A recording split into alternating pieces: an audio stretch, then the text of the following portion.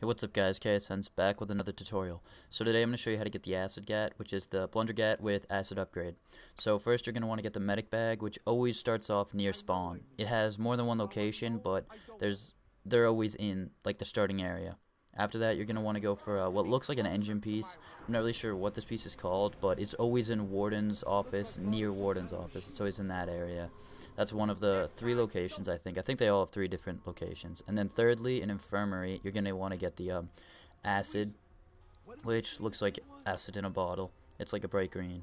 And then you can take this to any workbench, and when you have all 3 of those pieces and you craft, it makes the weird looking like meth labby style workbench. And there you can see him put in the Blunder Gat. I don't think it has to be upgraded. I don't think his was at that time. And there you go, the Acid Gat, which shoots them, and when it is the ventriloquic withering, I think it's called, it does attract them. So it's like the crossbow from Black Ops 1. Thanks guys, like, comment, subscribe.